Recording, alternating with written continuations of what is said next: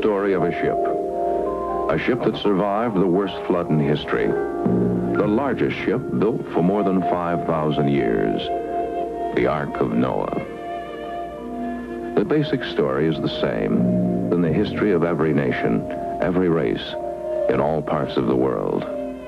Mankind had become violent, evil, and corrupt. And God decided to send a flood to destroy every living thing in the world.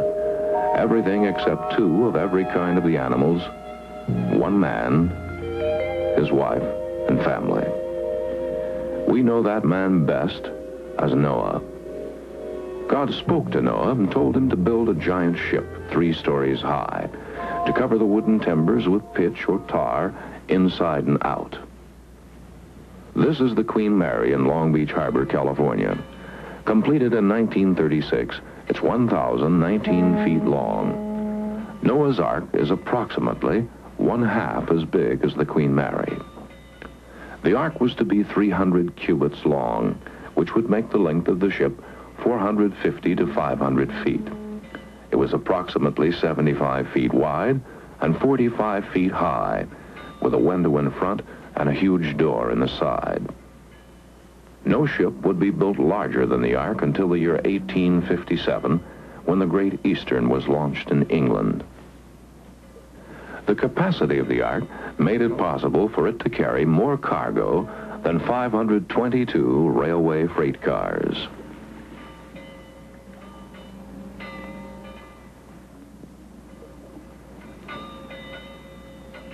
Modern cargo ships are still constructed in the design ratio of the Ark. It's been found to be the most stable of all maritime designs. Its design also makes it extremely practical for cargo, and Noah had an enormous cargo. Other than himself and his wife, his 3 sons and their wives, the Ark was to carry an estimated 35,000 animals, male and female, of all the kinds of animals. Noah was king in the ancient city of Ararat in what now is Iraq. So King Noah, his 3 sons, Shem, Ham, and Japheth, and his subjects, built the Ark. The Bible says it took Noah 120 years. High and dry from the nearest body of water big enough to float it, the Ark was finally completed. The animals went aboard 2 by 2 as God had commanded, and Noah and his passengers and cargo were all shut up in the Ark to await the flood God had promised. Noah had warned the people of Ararat for 120 years of the coming flood. But no one listened. They ignored him, laughed at him, and watched in ridicule and scorn for more than a century as King Noah built this monstrosity of a ship. He and his small family waited, shut up in the Ark, shut out from a laughing world. For 7 days and 7 nights they waited, but there was no sign of the coming flood. Then God's promised cataclysm began.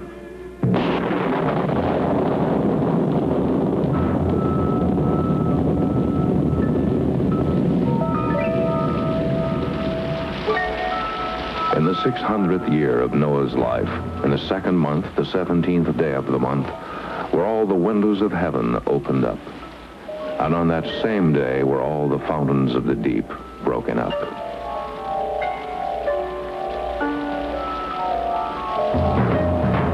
Scientists have now confirmed that at this time there was a tremendous cataclysm that inundated Noah's world, if not the entire earth. One theory is that a canopy of vapor had surrounded the earth up until the time of the flood. That the earth was a giant hothouse with lush plant life and an even tropical temperature, and that all the water at that time came out of the ground from springs or condensed overnight in the form of dew. It's thought that the canopy of vapor was broken apart during the cataclysm and that rain came from the skies for the first time. If this is true, then Noah and the people of Ararat saw the first rain fall on earth.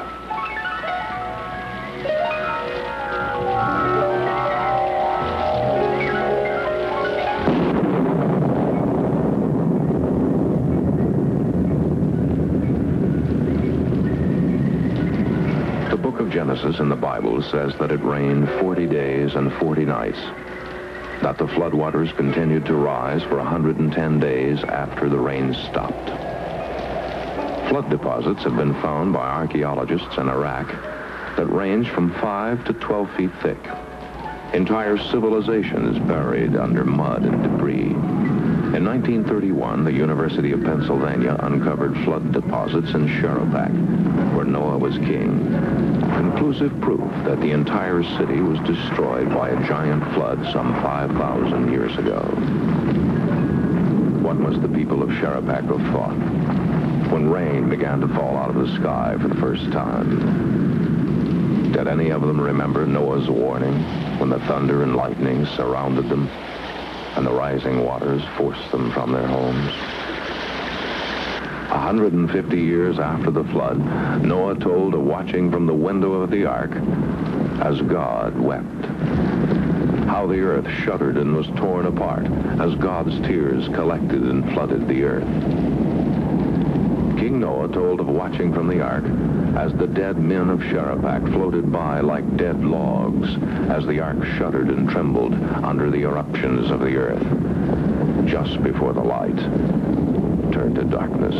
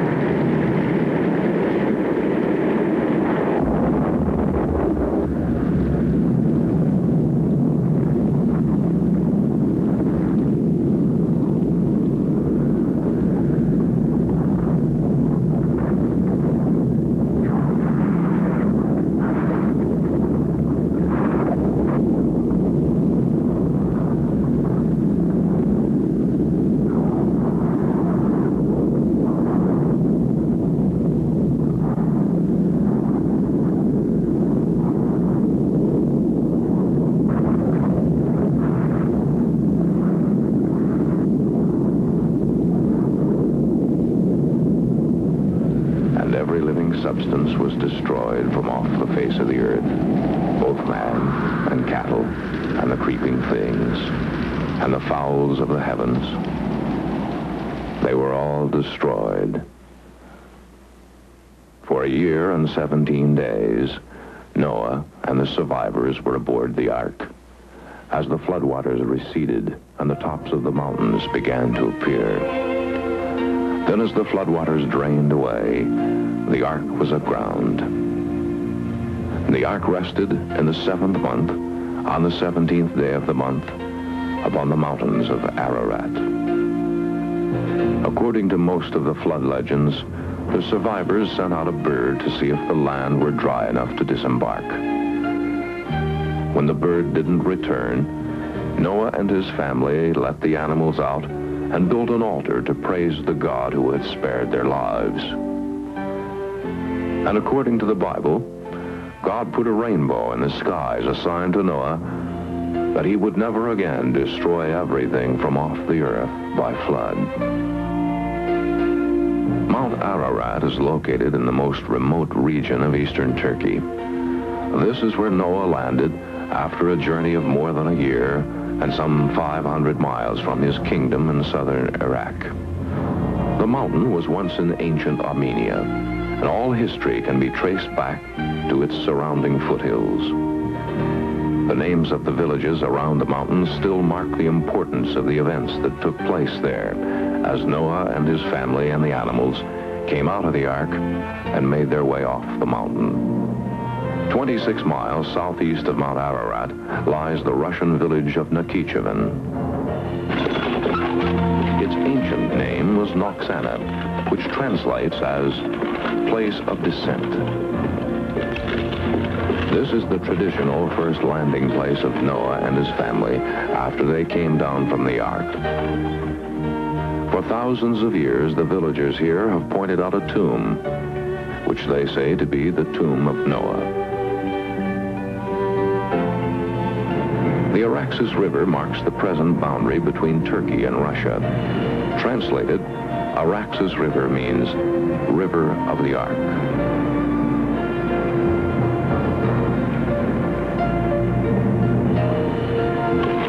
Across the river lies the village of Marand.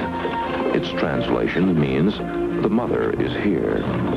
And it's said that here is where Noah's wife died and was buried shortly after the flood.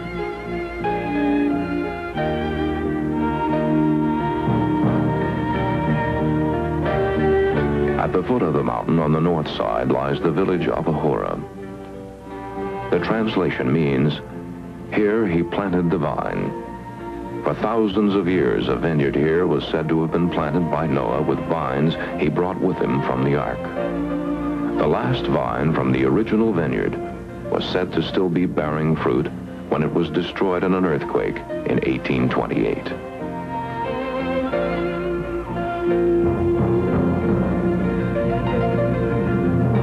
Nearby, Noah built a home, and for hundreds of years led the pilgrimages back up to the mountain to worship his God. The village of Korhan translates as Village of Noah.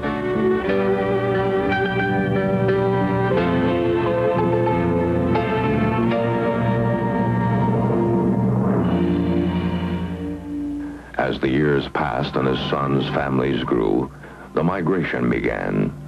From the village of Ortalu on Mount Ararat's south side, Shem, Ham, and Japheth and their families went their separate ways out into the world.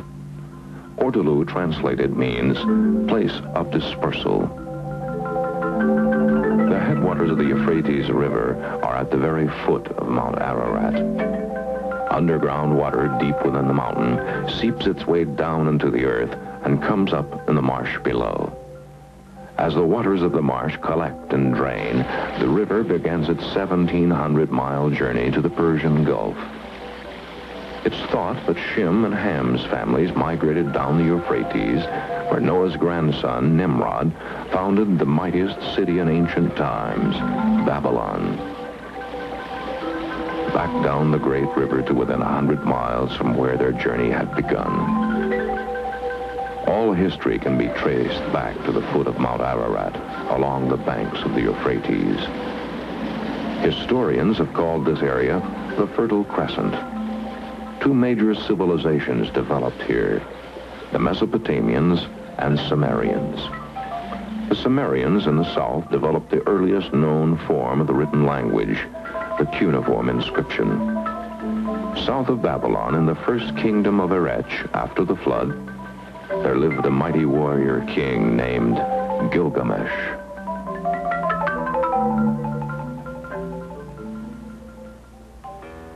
This tablet was found in Iraq by a British museum expedition. It tells the story of the flood as told to King Gilgamesh. This account was written nearly 4,600 years ago. King Gilgamesh went back to visit the survivor of the flood, who was still alive and living at the foot of a great mountain, at the headwaters of a mighty river. Gilgamesh had made the long journey back to the foot of the mountain to find the secret of immortality from the immortal man who had survived the flood. In this tablet, his name was not Noah, but Utnapishtim. Gilgamesh was king in Ararat approximately 150 years after the flood. In the book of Genesis, Noah was said to have lived 350 years after the flood.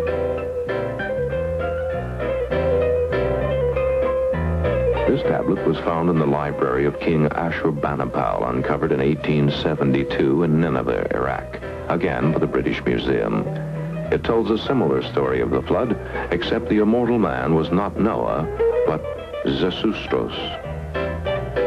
And this tablet was recently found in the basement of the British Museum and is filmed here for the first time.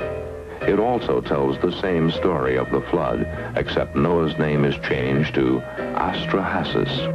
All these cuneiform tablets range in age from 4000 to 650 BC. They all tell the story of the cataclysmic flood that destroyed all the world. Everything except one man, his wife and family, and two each of all the kinds of animals. Whatever his name was, Utnapishtim, Zisustros, Astrahasis, or Noah, early man evidently felt obligated to record for posterity the flood story. The tablets from Samaria, the book of Genesis from the Bible, the legends from the four corners of the world, all say the ship landed on the top of a great mountain. Many of the legends fix the number of survivors of the flood at 8. The number 8 is held in almost mystical reverence by most religions of Asia. The ancient name for the area around Mount Ararat was Terra Themanin. The Armenian translation of Terra Themanin is region of the 8. And of Armenia, there has never been a time when it was not known that Noah's Ark was on Mount Ararat. The history of the pilgrimages to worship at the original altar built by Noah are still a very real part of every Armenian church in the world. Stone steps were built up the mountain in the more difficult cliffs to make the climb easier for the worshipers to return to the ark to worship Noah's God. In 300 BC, the Babylonian priest Berossus wrote that the inhabitants of the area still climbed the mountain and scraped tar from the timbers of the ark, which they wore as talismans around their necks. He also wrote, the timbers of which are still preserved there. In 150 AD, Flavius Josephus, the Jewish historian, also recorded that the ark was still visible on Mount Ararat in Armenia and told of visits of others who had seen the vessel.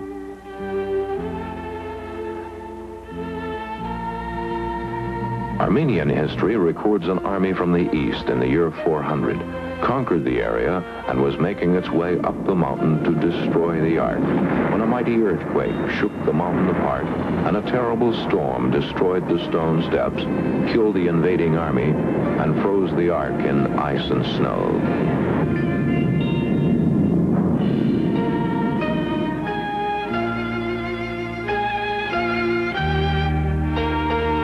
Since that time, the exact location was lost. The inhabitants lived in deathly fear of the mountain. It was their holy mountain, protected from all harm by God. They still believe there is a magic zone up on the mountain, past which no man can survive. Two nations shared the area around Mount Ararat for centuries. The Armenians, who were killed by the millions in the Turkish-Russian wars of the 1920s, and the nomadic Kurds. Life has changed little for the Kurds of eastern Turkey. The Kurds have survived for centuries on the barest essentials. Superstitious, violent, dangerous. The Kurds still rob and plunder throughout Asia and the Middle East. Armed mounted bandits still roam at will across the boundaries of Turkey, Iraq, Iran, and even the Soviet Union. Smuggling and sheep are the Kurds' chief means of livelihood. For countless centuries, Kurdish fathers told their sons, and the sons told their sons, that Noah's Ark was on their mountain. Until very recently, no Kurd believed that man could survive the climb to the top of Mount Ararat. As time went on and the glacier came to freeze the ark, the younger generations forgot the exact location.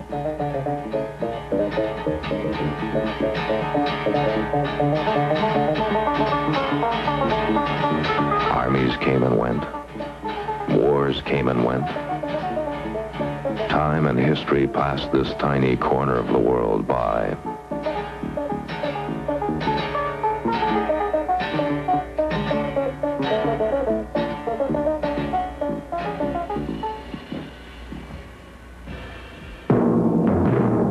Alexander the Great fought and defeated the great Persian army in the hills just west of the mountain.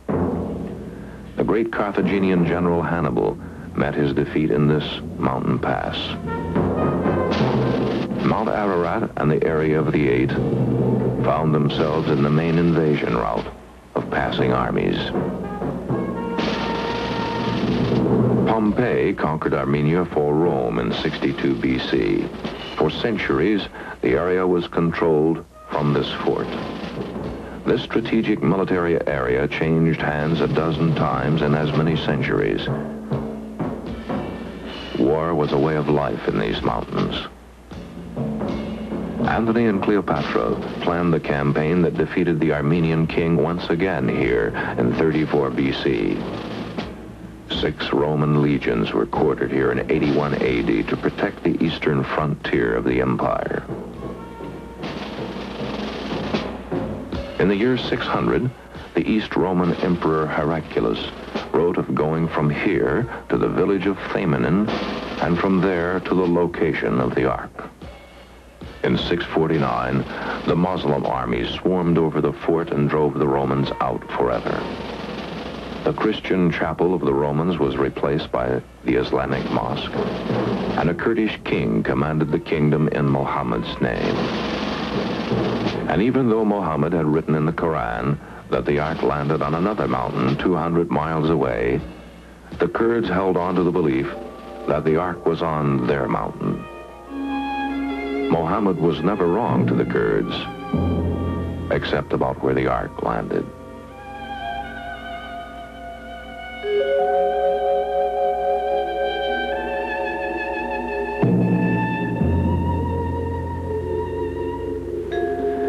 Near the year 1000, a monk named Jacob ended his search for the Ark. After his lifelong quest, he came down from the mountain with timber from it. This well is said to be one of the miracles of St. Jacob by the Kurdish people. On one of his journeys to find the Ark, Jacob dug his foot into the ground and up bubbled this freshwater spring, the only spring on Mount Ararat. Visitors still tie bits of their clothing to the tree beside the well to ensure that their wishes and dreams come true. St. Jacob was buried under this simple pile of stones on the side of the mountain, a holy man of the Kurds on the mountain, who climbed it and found the Ark and brought back timber from it. In the year 1186, Kurdish king Ishak Pasha ruled with an iron hand in eastern Armenia. He abandoned the old Roman fort across the valley and started building a new castle. Ishak Pasha wanted to rival the splendor of the sultans in the west, who lived in absolute luxury. It took 52,000 men 30 years to build this monument of power. Dogubaya, it was called. Kingdom of the East. Ordinarily, we would never know the story of this obscure kingdom on the eastern edge of Turkey. But near the year 1250, King Ishak Pasha had a very special guest. Marco Polo, the famed Italian traveler and writer, stopped here on his way to India. The king told Marco Polo of his several expeditions to the mountain to try to find the location of the Ark, but was turned back each time by the freezing cold and avalanches. Marco Polo wrote in his diary of the giant vessel being stranded on Mount Ararat near the summit and said, "It's impossible to reach due to the everlasting snow and ice."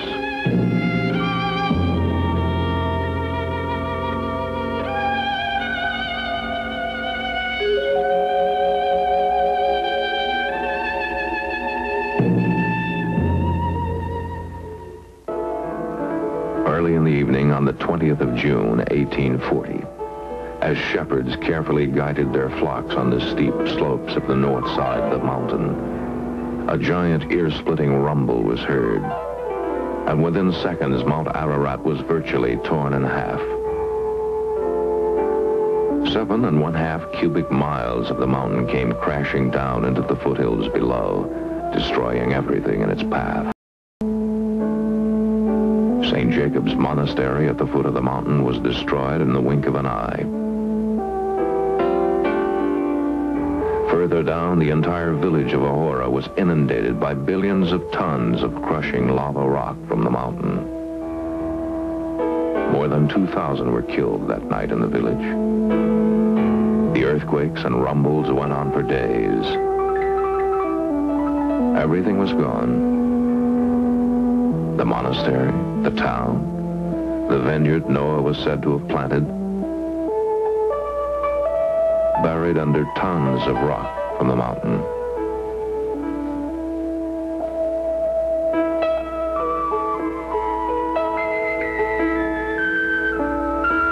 The Turkish government sent crews of workmen to the Ahora earthquake.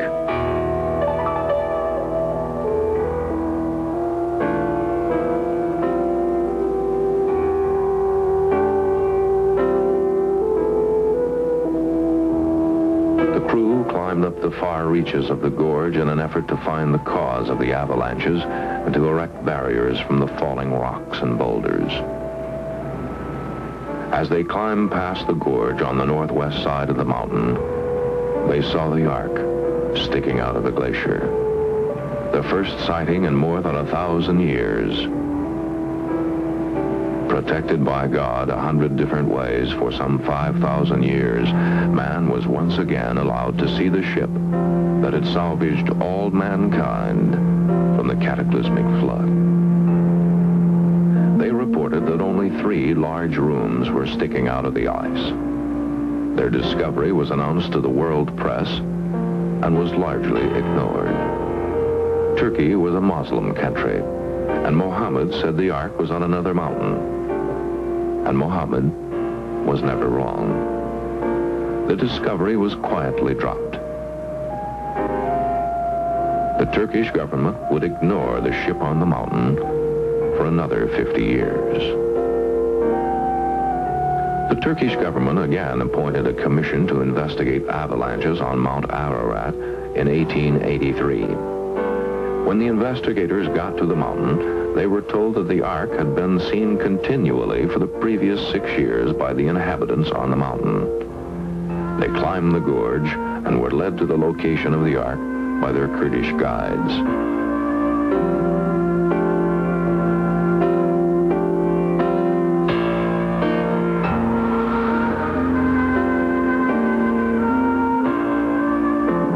The unstable mountain was extremely dangerous. Mount Ararat is a volcano, and its fractured lava rocks and boulders rearrange themselves continually.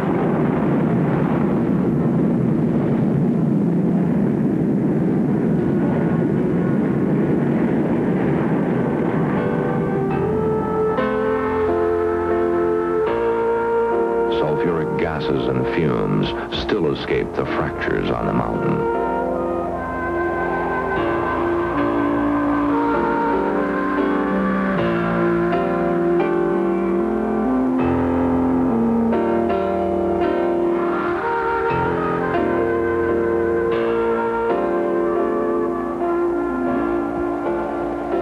The Turkish work crew again discovered Noah's Ark sitting at the foot of a giant glacier, its bow sticking out of the ice. They were able to explore many of the rooms and reported stalls for animals and even iron bars on some of the cages. And again, the announcement went out to the world press. Noah's Ark had been discovered.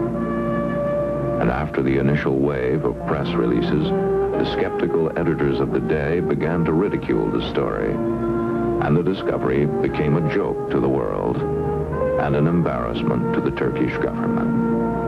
And as they had done 50 years earlier, they quietly dropped it. No investigation, no confirming expeditions. It was simply ignored and forgotten. In 1892, at the age of 33, John Joseph, Prince of Norai and Archbishop of the Persian Nestorian Church, announced to the World Parliament of Religions in Chicago that he had successfully led an expedition to Noah's Ark on Mount Ararat. He told of his finding the Ark wedged between two outcropping of rocks at the foot of a glacier. He measured it and found the ship's length at 500 feet.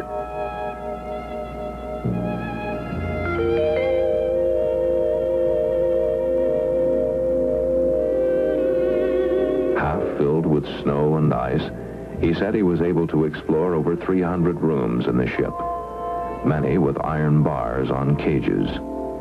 His report before the world religious leaders was ridiculed and ignored. It was even stricken from the official minutes of the conference and dismissed as ridiculous. The greatest discovery in the history of the world, ignored and ridiculed. Not by Muslims this time, but by the world's Christian leaders. So the Ark of Noah was returned to its icy grave to await another time, another discovery, another generation who could accept its existence.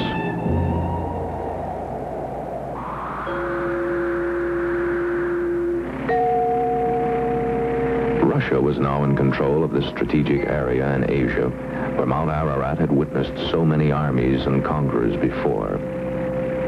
In the summer of 1916, a Russian pilot named Andrei Ruskevitsky flew over the mountain on a routine test flight.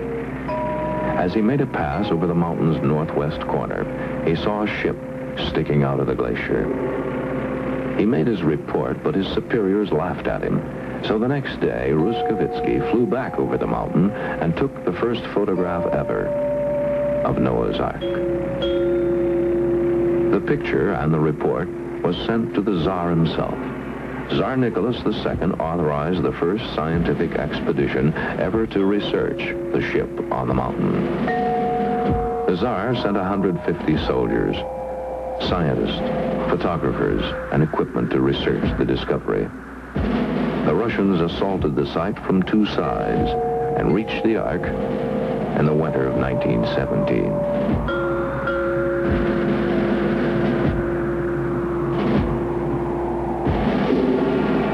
They found the ship sticking out of the glacier at the 14,000-foot elevation. Its bow and stern were sticking out of the ice. They photographed it, took samples of the timber for analysis, measured it, studied it, and sent a special courier back to the Tsar with the report. But the Russian Revolution had overthrown the Tsar. He and his family had been killed, and nothing more was ever heard from the courier or the report. Whether the new communist government destroyed the report or buried it away in the dark recesses of the Kremlin, we may never know. What we know of the discovery has been told to researchers by soldiers in that expedition who escaped to America and lived to tell their story.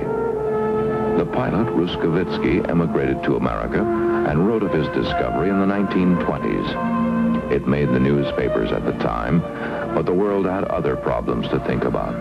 The Russian-Turkish War in 1924 destroyed millions of Armenians in the Ararat area. Entire villages of Armenians were exterminated in the bitter war with the Turks. Turkey then came into control of the area once again, and no one had the time or the inclination to think about Noah's Ark.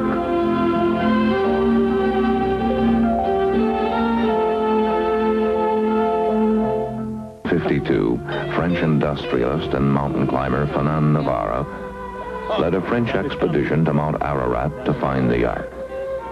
Navarra had worked for more than 15 years, researching and planning his expedition.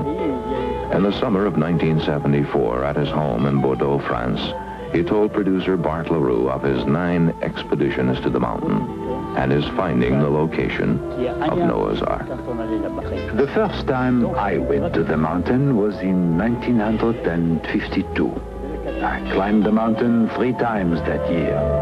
To get permission to go up the mountain in a restricted military zone, the Turkish government insisted that I take along 100 of their troops and train them in mountain climbing.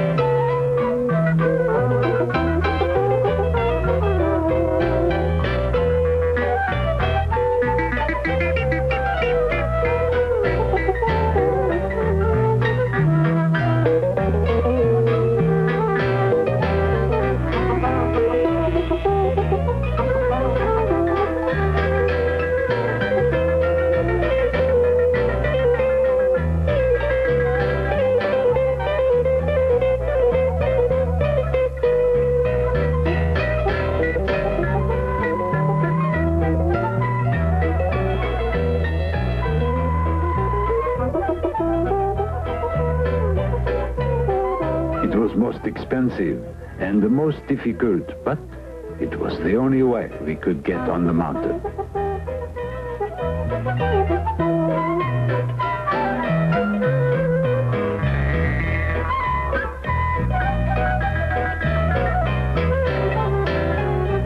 We first went up the south side to the summit, but dragging along 100 soldiers was most difficult.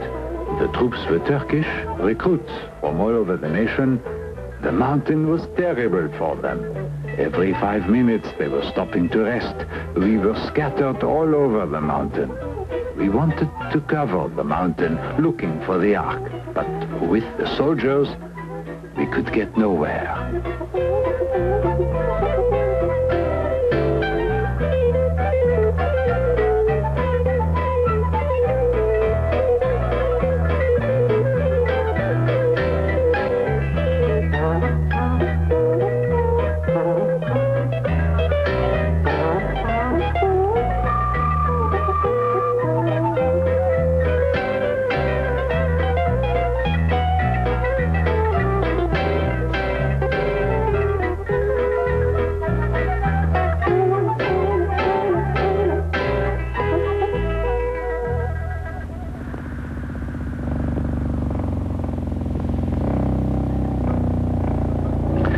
Alem had described the mountain to me very precisely.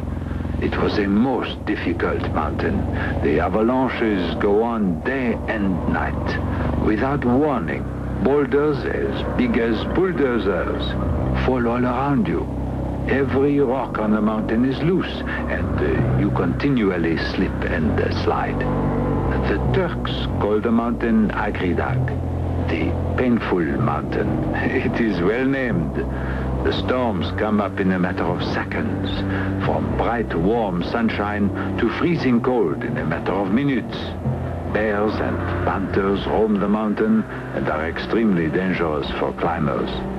Packs of wolves howl throughout the nights as they stalk the flocks of sheep the Kurds bring to the mountain in the summers.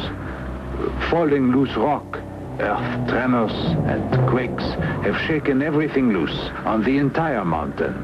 Under any rock could hide a poisonous snake waiting for an intruding climber. Since 1938, when I met Alem, I knew that one day it would be my destiny that I come to Mount Ararat and search for the Ark. We explored the Ahura Gorge on the north side of the mountain near the Russian border. We went from the gorge up the northwest corner. By then we were able to climb away from the soldiers who were not anxious to keep up with us. One afternoon, I had climbed above my other friends along a ridge on the south side of Parrot Glacier when I noticed this eagle circling over my head. I continued on up the lava ridge and saw shadows on the ice. I thought it was the eagle again casting its shadow below me. But as I looked, I saw the first dark shadow just underneath the ice. It looked like the outline of a giant ship. We wanted to explore it further, but the soldiers were anxious to go, and our time was up on the mountain. But I had already resolved to return and explore the dark shadows underneath the ice. In 1953, I went again. The mountain and the shadows had become an obsession with me. Raphael was only 11 and did not want to go and climb the mountain, but he was the oldest and the strongest, and he finally agreed to go with me. Mount Ararat can be a terribly difficult mountain. My backpack weighed 85 pounds. Raphael's inexperience was of great concern to me. I had great doubts about having brought him into such danger.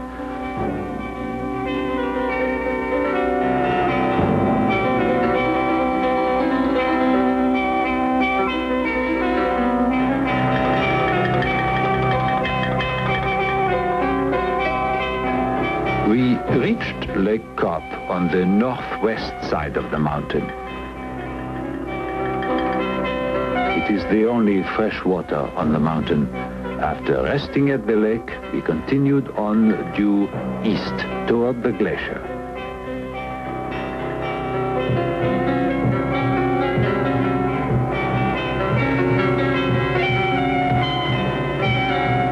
The lack of oxygen at the higher elevations makes each step one of labor.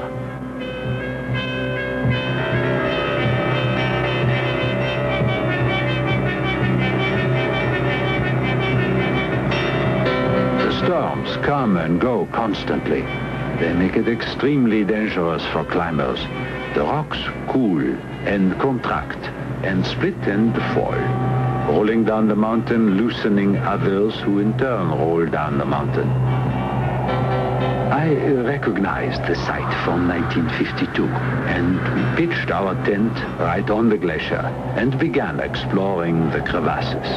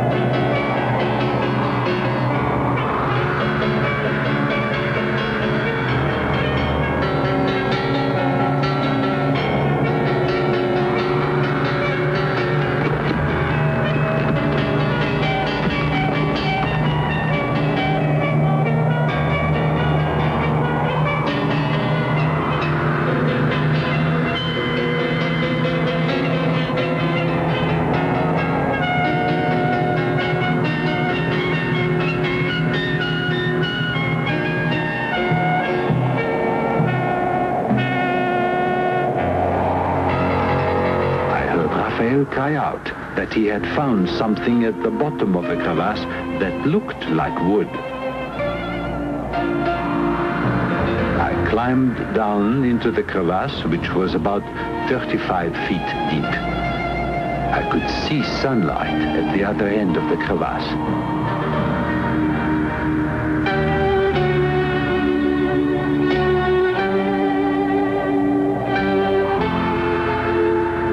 I also saw parallel lines of shadows just underneath the ice on the walls of the crevasse. I scraped away some of the surface snow, then took my axe and started hacking at the ice. 6 inches under the ice, I struck wood. I had found timber from Noah's Ark.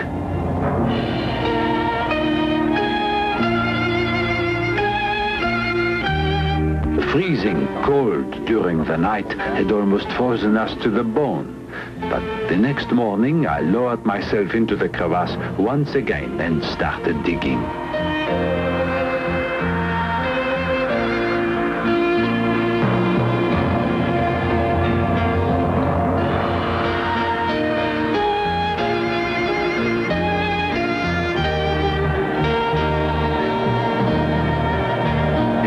Later, I had uncovered timber some 50 feet long. I broke off a piece and had Raphael pull it up out of the crevasse.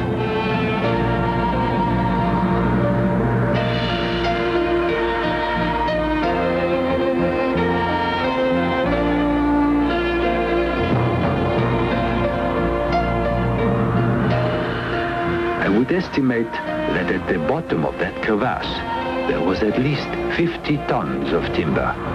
Some timbers 150 feet long were just underneath the ice. This timber had been hand-tooled. It has a square corner on it and a joint where two pieces of wood were coupled together. The wood was too heavy to carry the way it was, so I decided to cut it into 3 pieces. We carried it out in our sacks and got it safely to France.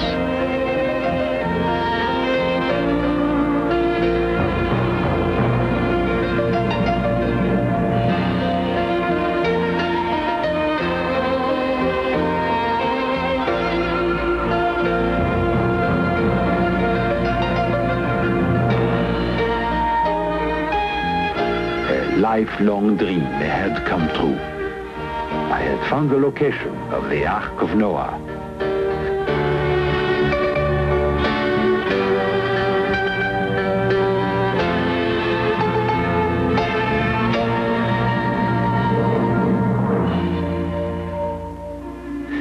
Three universities have carbon dated the timber, and they have put its age at 5,000 years, which I am told is approximately the time of the cutting of the timber before the flood. It has squared corners and is definitely hand-tooled timber. It was found to be Quercus oak. This kind of oak was widely used in shipbuilding in ancient times in the Orient and Asia.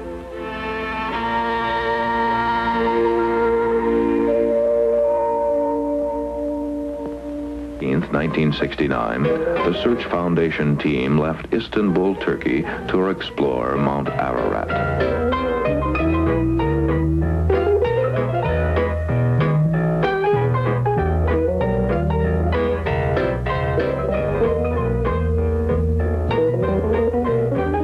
Along the Black Sea, the members of the team gathered to begin their journey.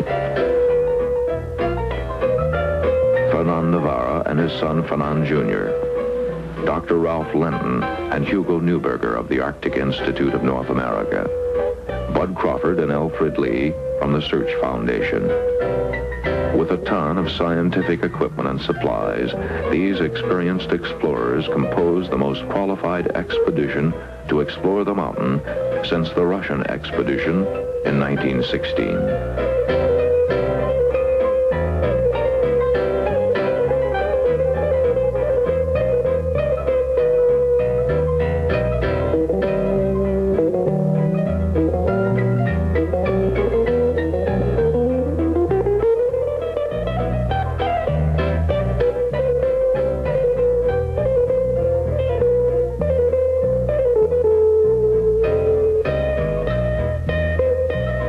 Outside the village of Ortalu on the mountain's south side, the morning of July 23rd, the team met with Kurdish porters who would take them up the mountain.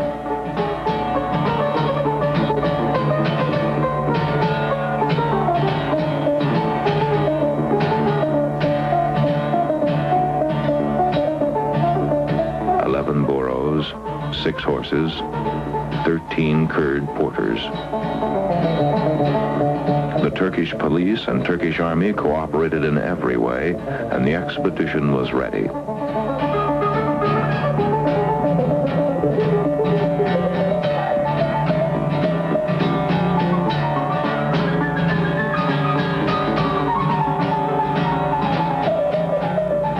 Their climbing permit had been signed by every cabinet minister in the Turkish government. The United States government had furnished materials and supplies for the expedition also. One of the purposes of the expedition was to study the ice pack where the Ark rested and devise a plan to melt the glacier to see how best to excavate the Ark.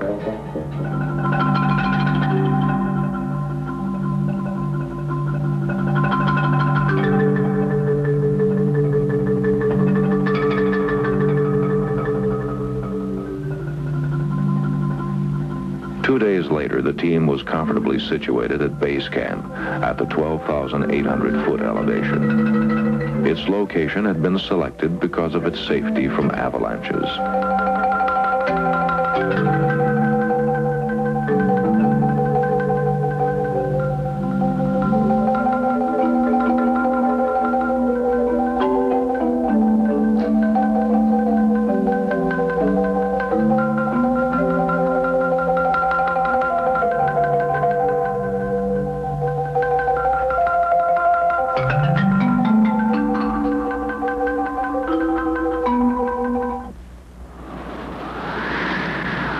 The next morning, before sunup, the team began its ascent to the Navarra site.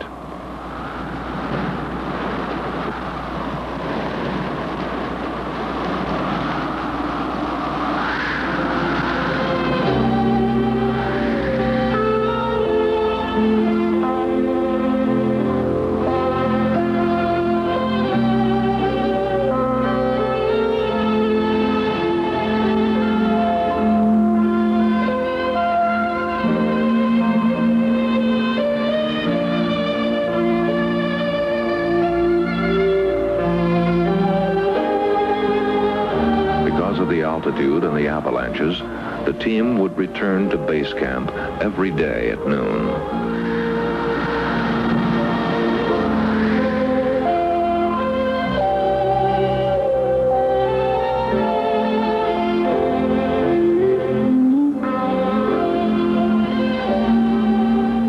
Every day at noon, the avalanches began. The midday heat sets off spontaneous avalanches, and boulders as large as automobiles start their crashing journey to the moraine.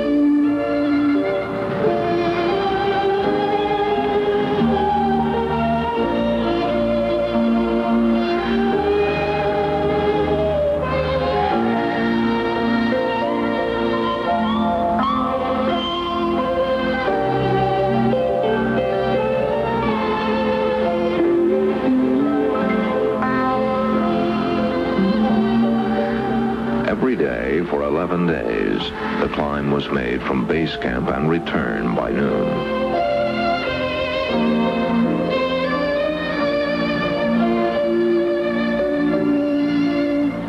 Mount Ararat is virtually alive with movement. Reacting to the extreme range of temperature, boulders expand and contract. The glacier itself cracks and rumbles like thunder under the influence of the change of temperature. It is an extremely dangerous mountain.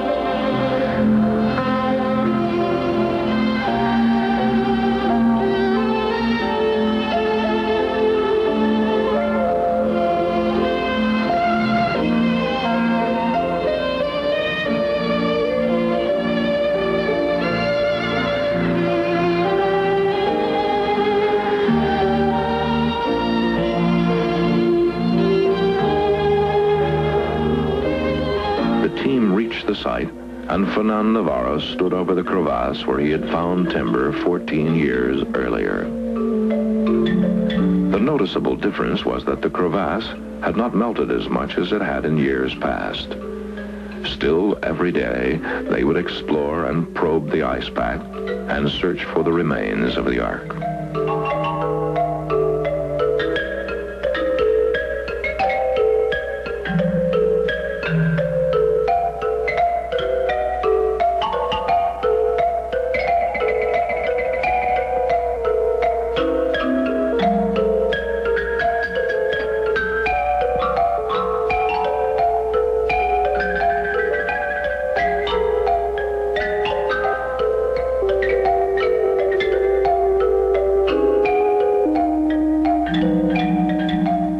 Day after day, they climbed to the site from base camp and probed the glacier and crevasses.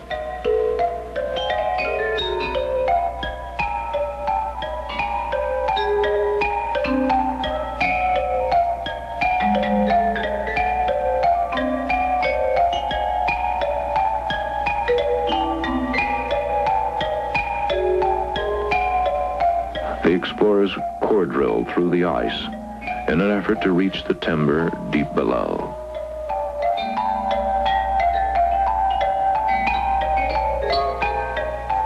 Rocks and moraine dust embedded in the ice hampered the drilling, and working the hand drill at nearly 14,000 feet became an agony of exhaustion.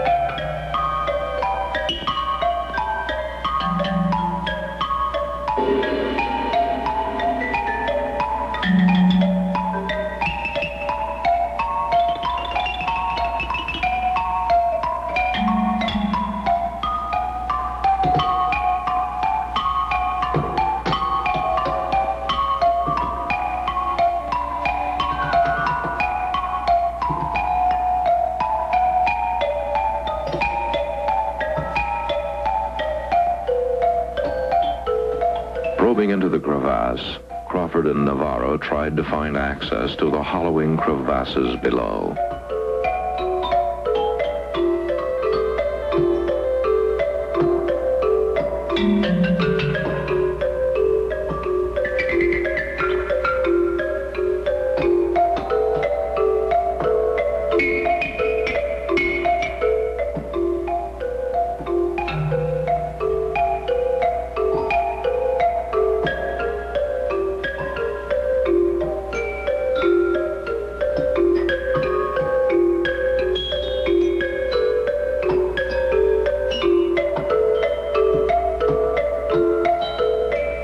Day after day, the probing went on, without success.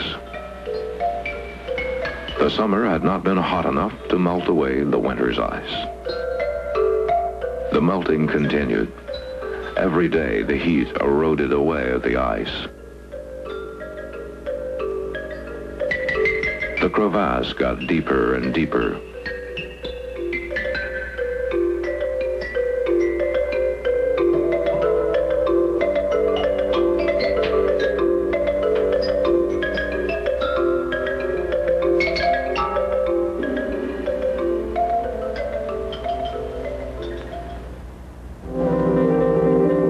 Water ran in great rivers down the glacier face.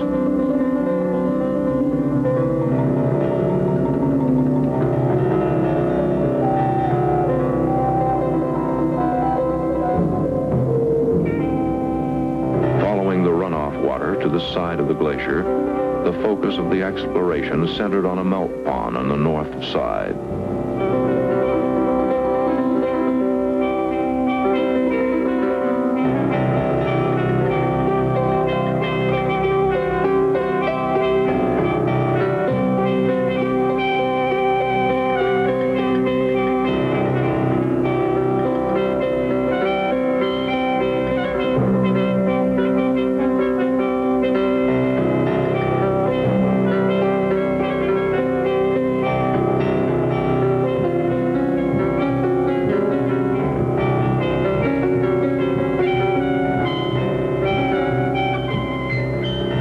Of this pond was begun. Poking into the icy water some 30 feet deep, scratching around its edges with ice axes and knives, chipping away at the ice, hoping to find some evidence of wood from the giant ship, frozen solid only 75 feet away and some 40 feet underneath them.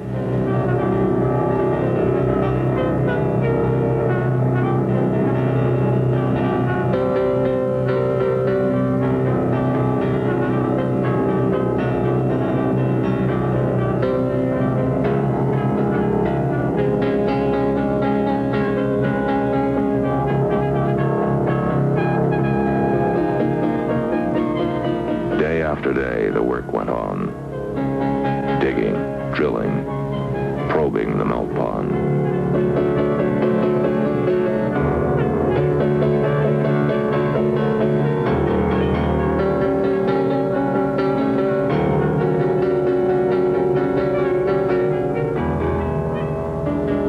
On the morning of July 31st, Navarra and Crawford, digging into the side of the melt pond, came up with timber.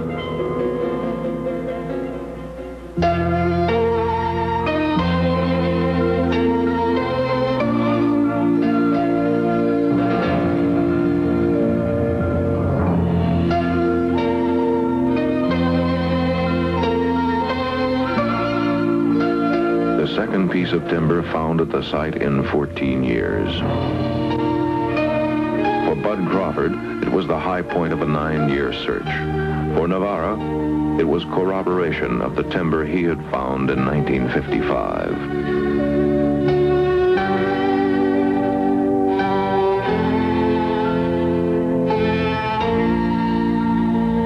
The drilling and other activities was stopped, and all the team concentrated on digging into the ice at the channel of the melt pond on the theory that any loose timber from the Ark would have been washed down in the melting glacier to the pond below.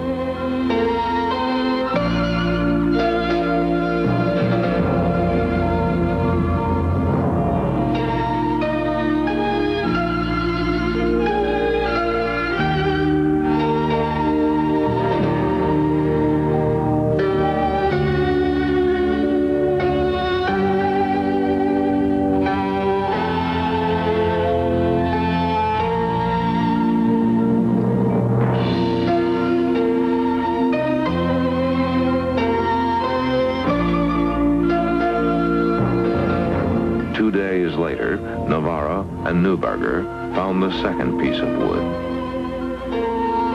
Within an hour, 5 other discoveries of timber would be found. The exploration had been extremely successful. What none of the searchers knew was that they would be the last expedition allowed on the mountain by the Turkish government. In 1974, Hollywood producer Bart LaRue and his cameraman Mike Simpson went to Europe to make this film. LaRue and Simpson arrived in Ankara, Turkey, the nation's capital, July 23rd. And although clearances had been made with the Turkish consulate in Los Angeles to make a film in Turkey, all of their motion picture equipment was confiscated by customs the minute they arrived.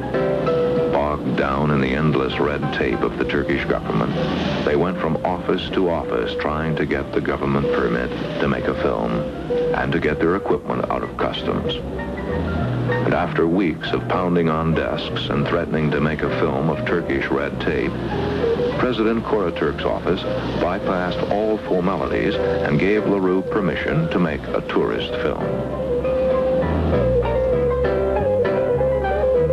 No mention was ever made of climbing Mount Ararat or making a film about Noah's Ark. After 20 days of red tape and delay, their motion picture equipment and passports were returned to them. A week's travel brought them to the Kent Hotel in Dogabayazit. Mount Ararat stood out before them in all its majesty, its 17,000-foot peak dominating the landscape for 1,000 square miles. Negotiations were begun for the horses and burros and guides for the expedition. But because they had no government permit to climb the mountain, and because the army was on alert on the Russian border due to the Cyprus War, the cost of an illegal expedition had skyrocketed, 4 times the price of the 1969 expedition. There was not enough money to start the climb. LaRue called the United States to have his company send a cable of money. All his telephone calls were monitored by police. The 3 were under police and army surveillance day and night. They were questioned daily about their presence on the Russian border in a restricted military zone with a truck full of camera equipment during wartime.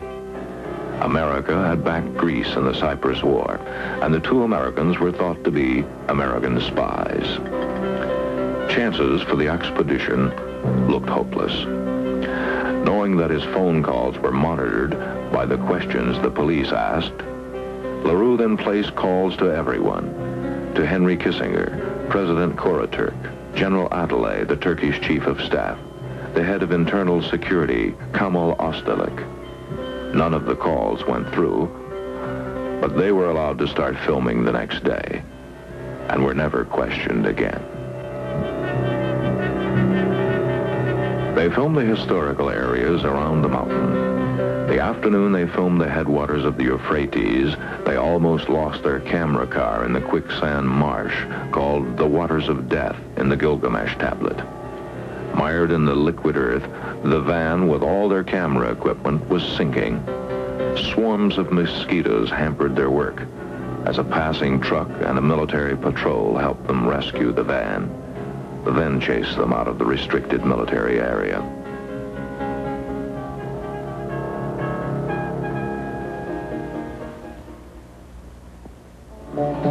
Weeks dragged by, and still the money from America didn't arrive.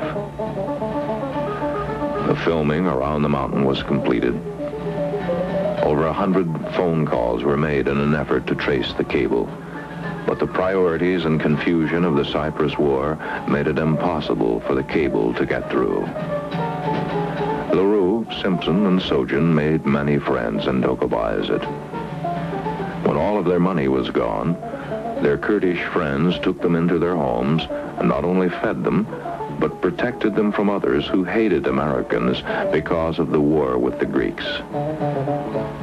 There was nothing to do but wait.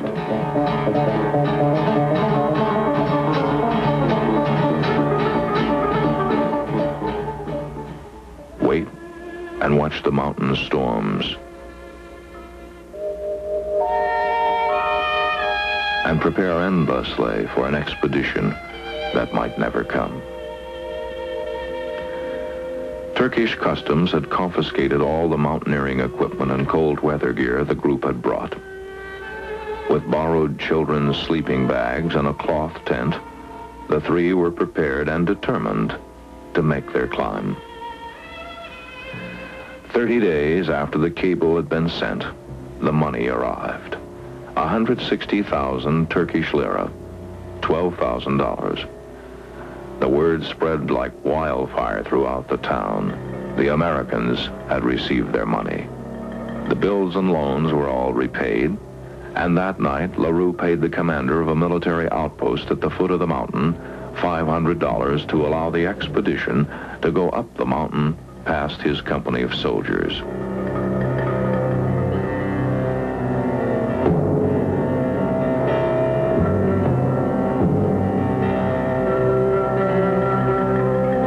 After 10 p.m., August 16th, Kurdish smugglers took them out of the hotel and into the foothills of Mount Ararat.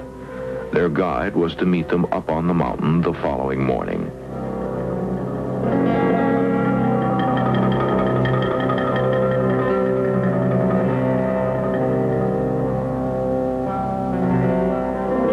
Each man there faced 10 years in a Turkish prison for taking the film crew into the restricted military zone. But everything is possible in Turkey, if the price is right. The cargo didn't matter to the smugglers, whether it was hashish, heroin, sheep, gold, or a film crew. The risk determined the price. In this case, 3,000 American dollars to hide the film crew 2 weeks on the mountain at the Search Foundation's base camp.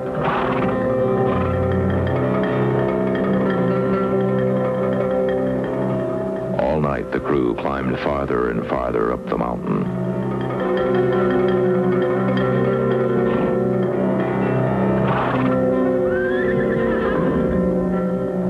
In moonlight bright enough to read by, they passed the military outposts that had been paid not to see them.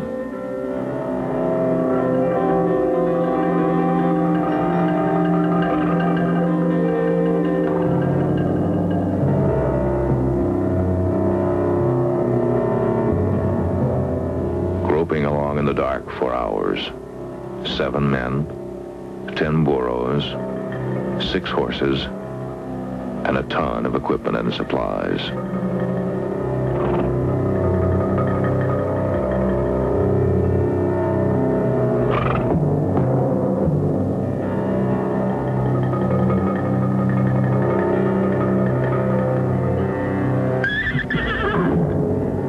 Just before sunup, the crew was well up the mountain at the 10,000-foot elevation, well out of sight from down below.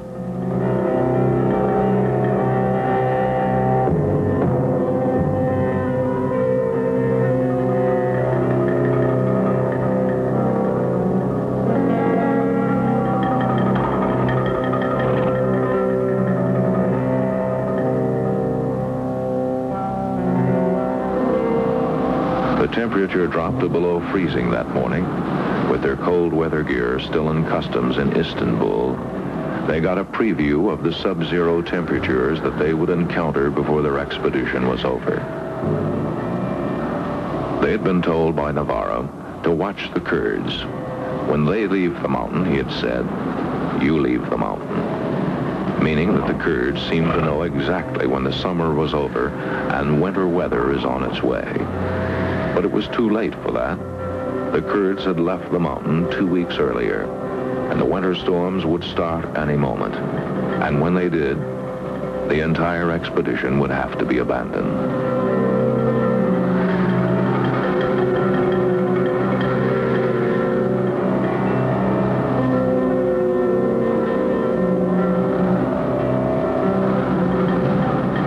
The guide didn't come to meet them. It was decided to move on to the next elevation and wait there for him. They were heading for the base camp where Search Foundation and Navarra had camped in 1969.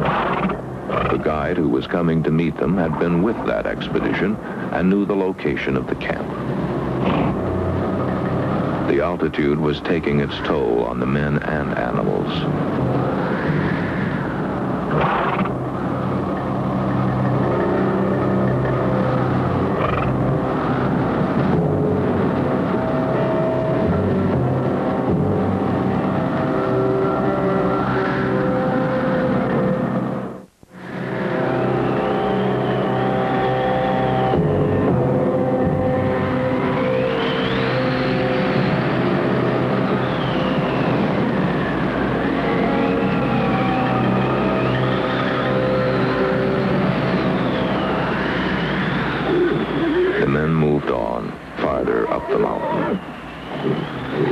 Soon they would not be able to take the horses any higher, and the equipment would have to be taken on foot the remainder of the way.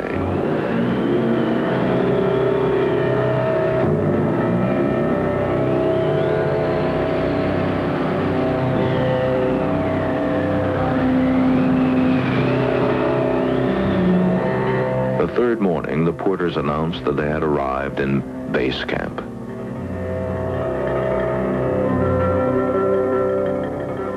Exhausted climbers checked out their equipment and even let the Kurds operate the cameras they had labored so hard to bring up the last 2,000 feet.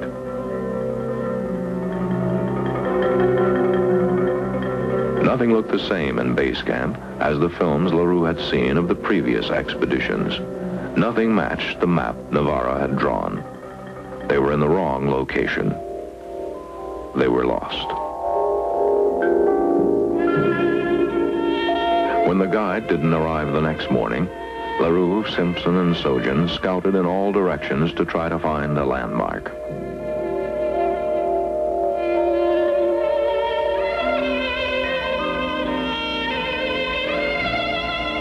For 3 days, they climbed in all directions to get their bearings on the northwest corner of the mountain.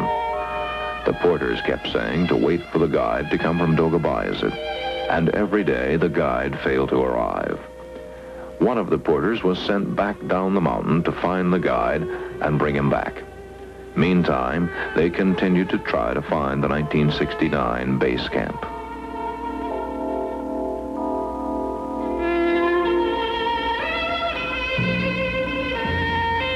On the third day of scouting, LaRue found a landmark he recognized from the photographs of the previous expeditions, a crescent-shaped melt in the ice cap. He also recognized the avalanche zone on Navarra's map.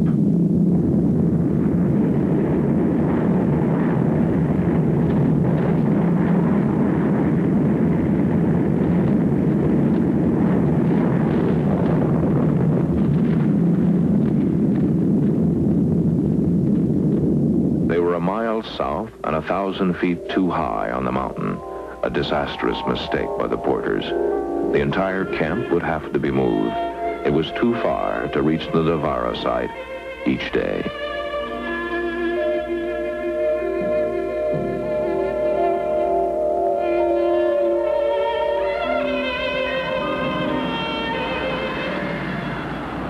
The next morning, the guide still hadn't arrived. Neither had the porter who had been sent after him. A new storm moved across the camp. And every day, the weather got worse and worse. Sleet and snow and freezing rain every night. It was clear the winter storms were on their way.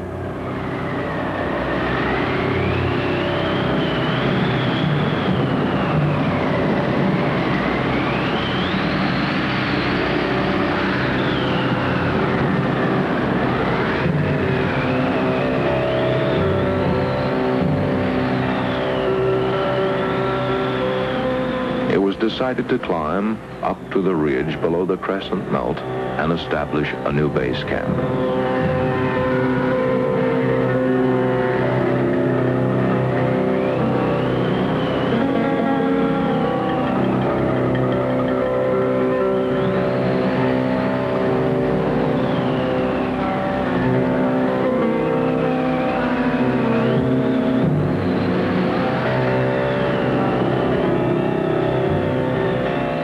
At 11 o'clock, August 21st, the storm had cleared enough to start the climb to the 16,000-foot elevation.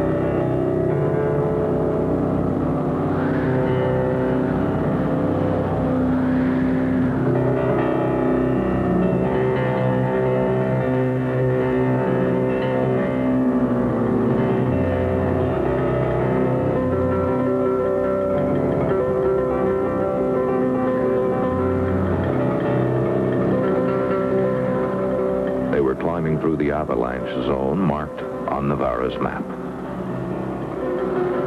Every step had to be a careful one. Every rock on the mountain is loose and only waits for the wrong step.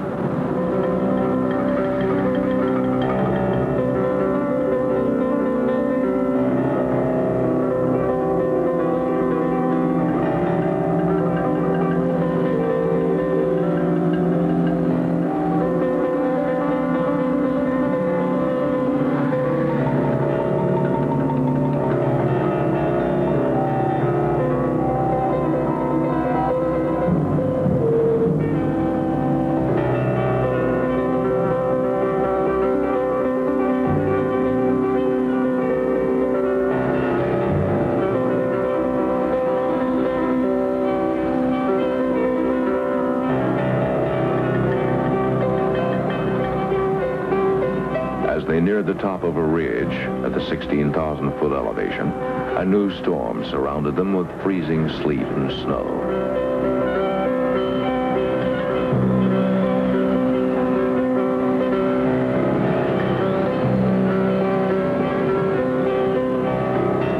The crescent melt was almost unrecognizable from the day before, as the meltwater froze into massive icicles.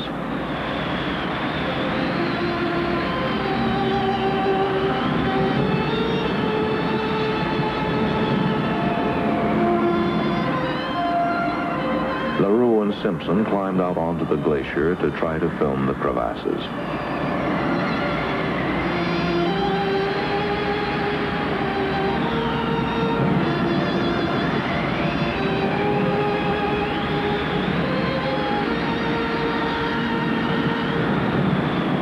Some were estimated at near 100 feet deep.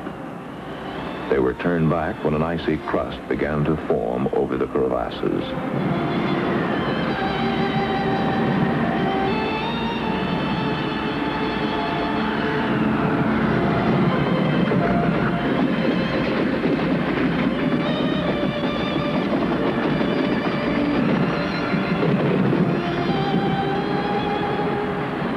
The crew took shelter in a small cave-like rock formation and waited to see if the storm would pass. A half hour later, the storm had stopped. The glacier and ice caps stood out before them, startlingly spectacular. The wall of ice 200 to 300 feet high, over a cliff 1,000 feet deep.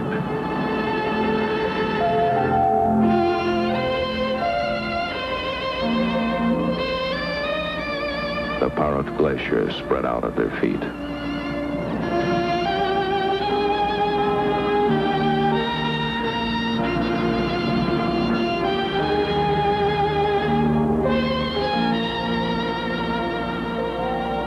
They filmed the glacier and the panorama of the Navarra site from above for the first time.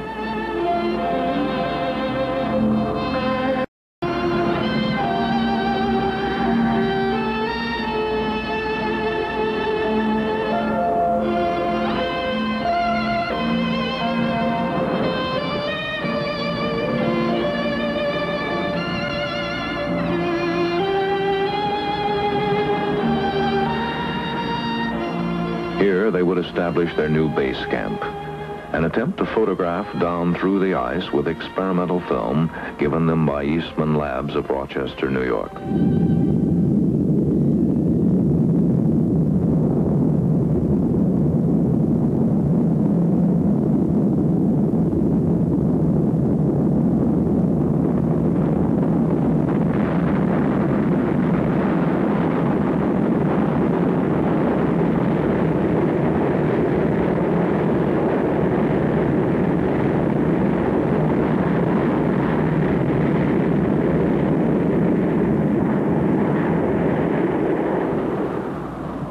Back in camp just before sunset and made plans to move the camp the following morning. Everything would have to be taken another 2,000 feet up the mountain. The porter came into camp from Dogobayazet with a letter from the guide. The film crew had to get off the mountain. The letter said a general from Ankara is bringing a company of soldiers up the mountain the next morning with a warrant for LaRue's arrest as an American spy. The guide said he had been put in jail and questioned for 4 days about the film crew's plans.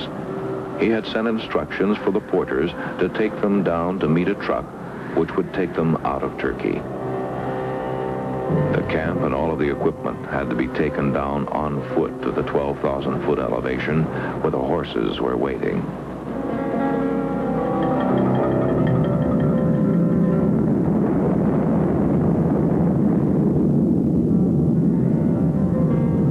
Trip after trip was made back up to the camp to get all of the camera equipment down.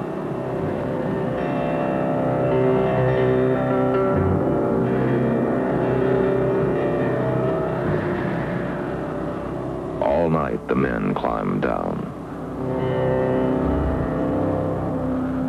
Exhausted from their climb to the ice cap that day, they continued down to near the 11,000-foot elevation on the Russian side of the mountain.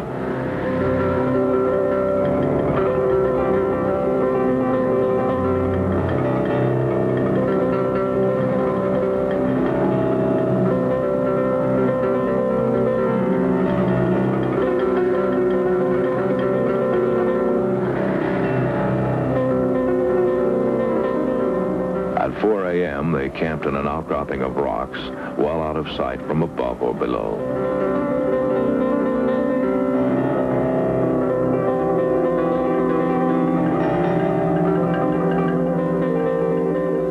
Over a breakfast of water buffalo cheese and sheep yogurt, they discussed the instructions from the guide.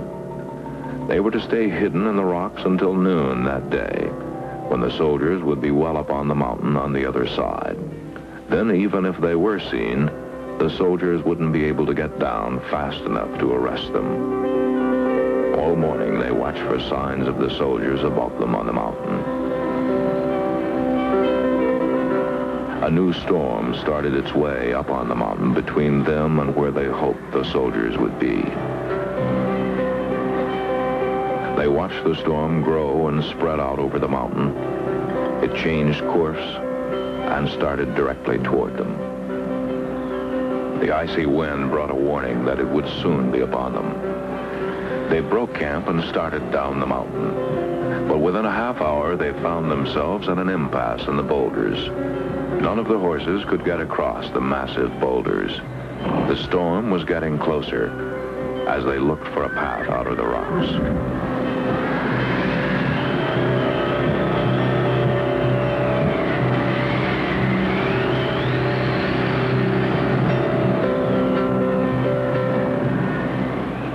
A bridge of rocks was laid by the porters to give the horses a foothold.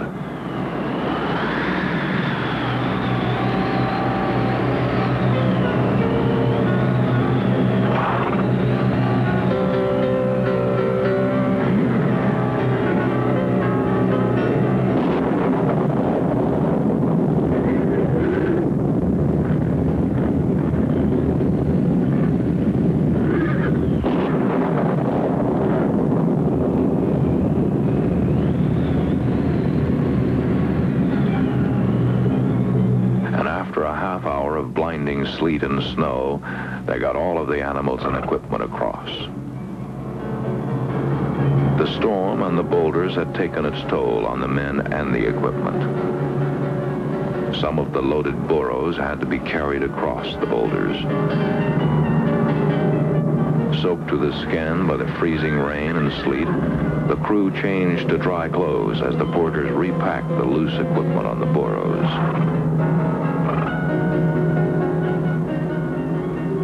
They had 3 hours to cross the plain stretched out before them at the foot of the mountain. At sundown, they would meet the truck, which would smuggle them out of Turkey.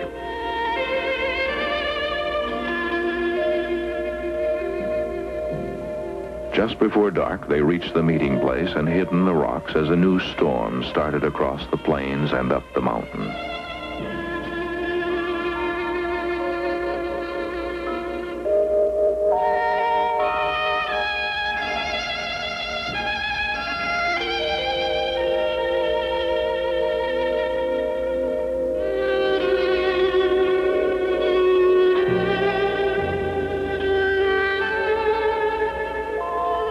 The expedition was over. 60 days of frustration and trouble had come to an end.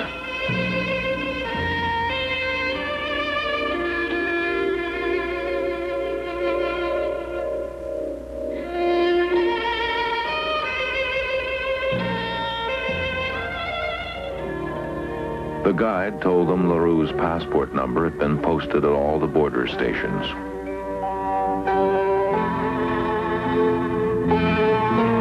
The smugglers would take them out of the country. A week later, LaRue and Simpson would be home safely in America, and Wolf would be home in Germany. None of them would ever be able to return to Turkey again, not as long as the warrants were out for their arrest. They had accomplished only part of their purpose. They had filmed the history around the mountain, filmed the panorama of the Navarra site, and had documented the conditions within the Turkish government that make it impossible for serious archaeologists to explore the site where timber from the Ark of Noah has been found.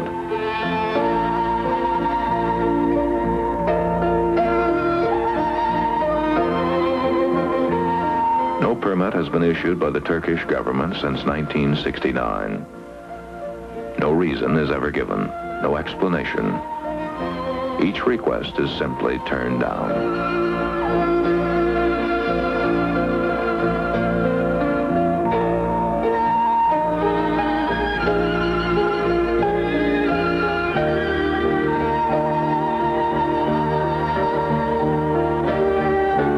So it remains.